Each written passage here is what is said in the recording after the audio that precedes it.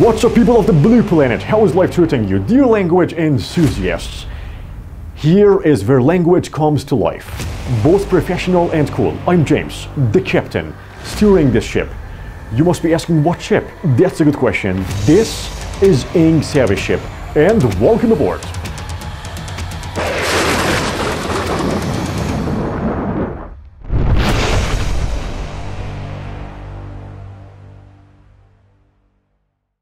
As I mentioned a few seconds ago, my name is James and I'm a teacher of the English language from Iran. I'm super pumped up to be here to be your guide on this linguistic journey.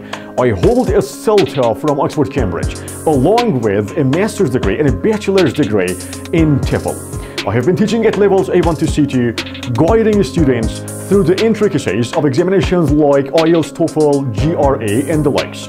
I have also had more than 5,000 lessons and 600 students globally on renowned online teaching platforms, let's say Italki and Cambly. I have also published 4 audiobooks and a podcast, let's say, to name a few, 1,100 essential vocabs in TOEFL and essential vocabs in IELTS, and English on Trip, that's a work in progress, I love this, and one book that we all love, 504 vocabs in the English language. So, get prepared and prepare to be dazzled. Get ready for an adventurous journey. No, give me a second. Get ready for a very well-organized journey, jazzed up by some really cool visuals, because English language learning and second language acquisition must be a whole lot of fun. That must not be boring, right? So you see eye to eye with me, and that's a good thing. I'm here to break away from the formal norms and still maintain professionalism.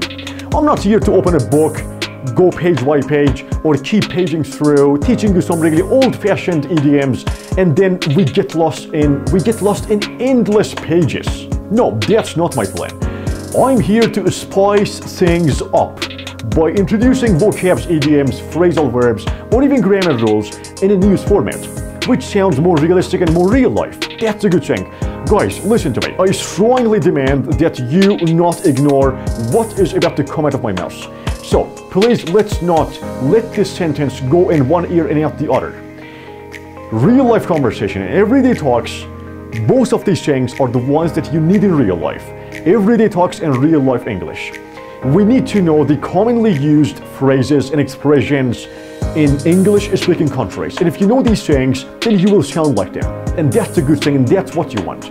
So let's focus on real-life English in this channel. So subscribe for an enriching experience. Hit this beautiful notification button, because you will be dazzled by some very great videos regarding English language learning.